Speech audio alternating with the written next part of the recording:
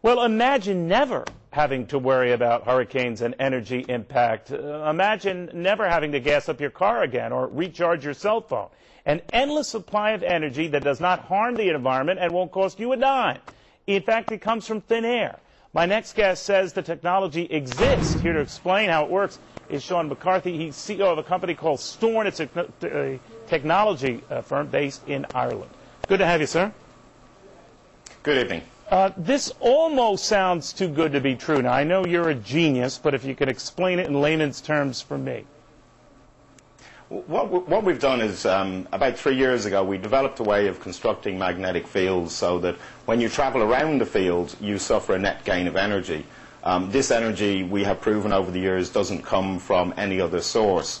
What that means in terms of a product is quite literally that, you know, if we deploy this as a replacement for your car engine, you'll never have to put gas into your car. We replace a battery in your cell phone. You'll never have to recharge your phone. But where is the energy coming from, Sean? Literally, there has never been an identifiable source for the energy. What this technology is doing is directly contradicting one of the basic laws of physics, the principle of the conservation of energy. So what we did last week is to issue a challenge to the world of science to ask them to come and to test it and to let the public know that this technology exists. So, and they were impressed with what they saw. There's something about the magnetic images or presence that makes this work. My immediate reaction to that was, is there any hazard, danger, cancer-causing type vulnerability here, anything like that?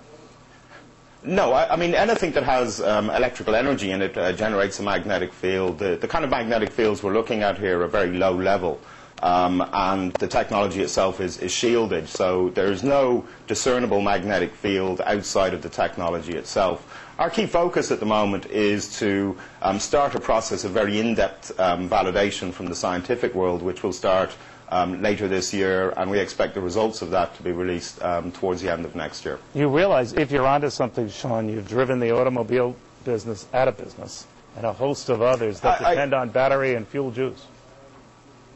I don't see it. I think this is an opportunity. I mean, I think that one of the key issues that we face are polluting energy sources. This isn't going to put the automotive industry out of business, and quite the opposite. We see this as a huge opportunity for, you know, cleaner automobiles, for less toxic batteries. All right. You're a private concern right now. You're deliberately not doing this to raise money, just to increase professional recognition, by which you can later on get funding, right? Yeah, what we've said is because claims like this have obviously been made in the past, right. We've distinguished ourselves from other claimants by first of all saying, during this process we're not going to attempt to commercialize. This needs to be an honest review from the world of science. We will neither raise money nor license the technology until the world of science has fully acknowledged that the results, have published the results of their technology and shown this to work. Our key focus at this point is simply to allow the public to see that this technology is available. We'll look then at commercialization after that. All right, Sean McCarthy, thank you.